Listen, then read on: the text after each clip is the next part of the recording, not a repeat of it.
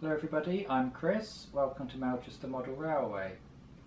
This channel has just reached over 100 subscribers. It's been running for around about a year, and I thought what better way to mark the event than to do my first box opening and review. And as Melchester is primarily a southern region based layout, I thought what better loco to choose for the occasion than this Kernow Model Rail Centre exclusive. It's their commission of the Bulleid 1 Coco 1 prototype diesel locomotive. So let's have a look at this.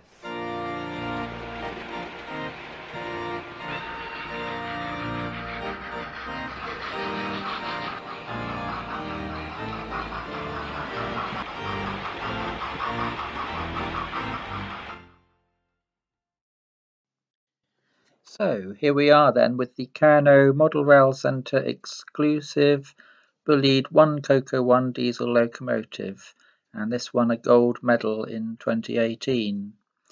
So let's open up the box, and here's the usual paperwork. Just have a quick look through this. This looks like the exploded diagram parts. And here we've got a history of the class and some instruction sheets on how to lubricate the motor and wheels, and some further information. So quite a wealth of extra additional history and information comes with this model. And here's the list of sound functions, as I've opted for the sound fitted version. Now, Kernow worked directly with the factory in China to produce this locomotive. They designed all their own tooling and worked directly and very closely in the whole of the manufacture process. There was no third-party involvement, say with Bachmann or Dapol. And here we can see the loco comes in this block of ice packaging, and we've got some additional parts here. That is the Bournemouth Bell headboard, and here we've got some extra detailing parts, bogie weights and screw couplings if you want to fit those.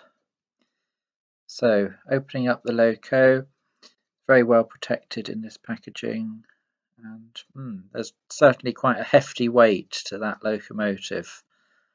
That feels like it's going to have some very good adhesive traction power. So let's take a closer look at some of the finer detail of this model. Now that the model's out of its box, we can see that this locomotive really does make its presence felt. And that seems to me to be partly down to the beautifully finished livery of BR black with silver lining and silver bogies. And just as on the real locomotives, the bogies were painted silver aluminium to aid the photography process so that everything could be clearly seen. So in 4mm scale, the bogies in this colour really do just emphasise the sheer size and bulk that there is on this 1 Coco 1 arrangement. And that's one of the reasons why I like this livery so much. It is available in a later BR green livery, but you just don't get the same appreciation of the size of the bogies when they're in black. Of course, the danger of having the bogies in this colour is that it could show up the faults mercilessly in the model. But really we just get the opposite here, because there's an abundant wealth of rivet detail which is clearly visible, and some great relief on the bogies, including the steps leading up to the cabs, the sand boxes, and the springs picked out in black. Here we can see in more detail some of the separately fitted parts, such as the steps, the sandboxes, the speedometer, and note how the sandbox pipes line up nicely with the tread of the wheels. Here you can see the centrally positioned side window, which allows you to see into the engine room, and in fact we've got a depiction of the engine, which is very nicely done, even if perhaps it could have been weathered in some way. It does look rather plasticky at the moment, but that's easily remedied yourself with some paint, a bit of further detailing. This window is often depicted in the down position, and I've seen photographs of the engineer actually standing in this little corridor. So perhaps it's a little too close to the window, but that's a very minor detail. We have to remember that this model's concealing a centrally mounted 5-pole motor with 2 flywheels, so it would have been very difficult to come up with a solution that wasn't in some way a minor compromise. Nevertheless, it's nothing really to write home about. Here we can also see the moulded engine room grills and the very nicely and neatly applied Cycling Lion British Rail crest. In fact, there's such an immense wealth of detail on the side of this model, from the many hundreds of rivets, grills to the engine room, doors and panels. The more you look at it, the more it exudes character. And just look at that little glazed porthole window in the engine room door. Delightful. It's only when we turn to the front of this locomotive that we begin to really appreciate the subtlety of its contours.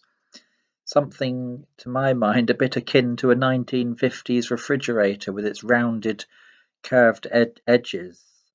Far from being just an oblong box on wheels, there's some real subtlety going on here. And Bulleid designed this locomotive to match the profile of his own coaches. Comparison with a photograph of the real locomotive illustrates just how well and how hard Kernow have worked to get this aspect of their model just spot on. The flushly glazed windows have been captured to perfection, even with their beautifully rounded corners, and there's no sign of any prismatic effect at the edges to detract. Even the handrails aren't just ordinary wire affairs. These are proper flattened handrails with a flat profile, and they adhere beautifully to the contours of the body. It's attention to details such as these that really lift this model out of the realms of the ordinary. Turning our attention to the roof, and it's clear that the standout feature here is the fan grille, with a depiction of the fan beneath. This is really, really well done. One of the best I've seen on a diesel locomotive. It's probably worth mentioning that the first batch of models delivered to Kernow depicted the locomotive with 4 smaller circular exhaust ports. This second batch has a slight modification in that we now have 2 rectangular exhaust ports. So this obviously represents the modifications that must have been made to the real prototype locomotive at some point during their life. My only slight reservation concerning the roof is centred on these opening roof hatches. A very good photograph of 10,202 with these hatches open during maintenance would seem to suggest that a little bit more depth of relief is needed on the model than is given here. But again, this is a very small matter and one which will certainly be enhanced by some very good weathering. Turning the locomotive over again, and I'm reminded of its weight. This is derived from the solid die-cast chassis and the motor which is driving each bogie via drive shafts in a gear tower. And there really seems to be some quite interesting and unique design innovation taking place here, in what I can only really describe as a kind of floating bogie within a bogie. We have the pony truck is attached to the outer frames of the bogie, but the inner driving wheels move quite independently. Presumably this is to help it negotiate curves much more successfully and to help the locomotive just remain on the track. The buffers are very nicely modelled, although I was a little surprised to find that they're not spring-loaded, as we might expect on such a high-spec locomotive. The rest of the front face of the locomotive has other details fitted, such as the vacuum pipe, the steam heating pipe, and there's a socket to fit the coupling. We've got separately fitted windscreen wipers, and of course the most prominent feature perhaps being the head code discs, which are all shown in the open position, and these are all illuminated with LEDs. The parts pack contains blanking discs so that you can come up with your own head code configuration, and the cab also has lighting fitted as well. So that more or less sums up the physical characteristics of this locomotive. So let's get it out onto the track now and see what it sounds like.